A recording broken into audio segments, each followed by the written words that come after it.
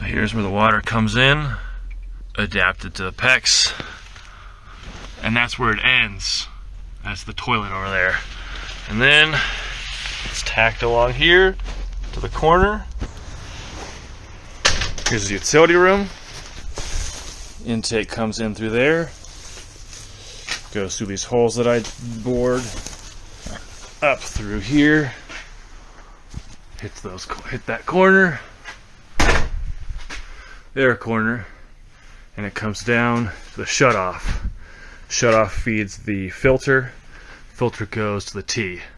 The T sends cold water to the house, and cold water also to the heater, which then sends hot water, cold and hot together, above the door, down this corner here. Then they tee off to go into the house, but they feed the washer dryer hookup. So there's the utility room. Here's the other access point. Here's the penetrations, and they go to here. There's the T's to send the hot and cold up to the kitchen sink.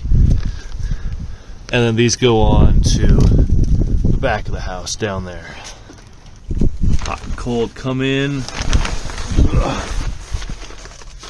from the utility room up along here. There's the spigot. They branch off.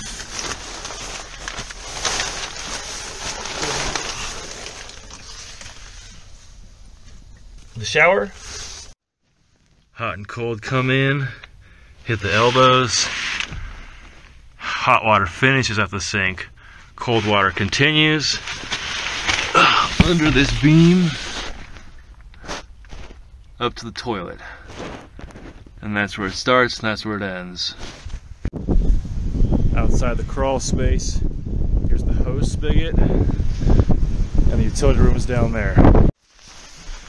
Here's the kitchen sink, hot and cold. Here's the hot and cold, the back of the shower. Here's the hot and cold for the sink, which is not hooked up yet. I want to replace the sink. And finally, the last thing, cold comes in for the toilet.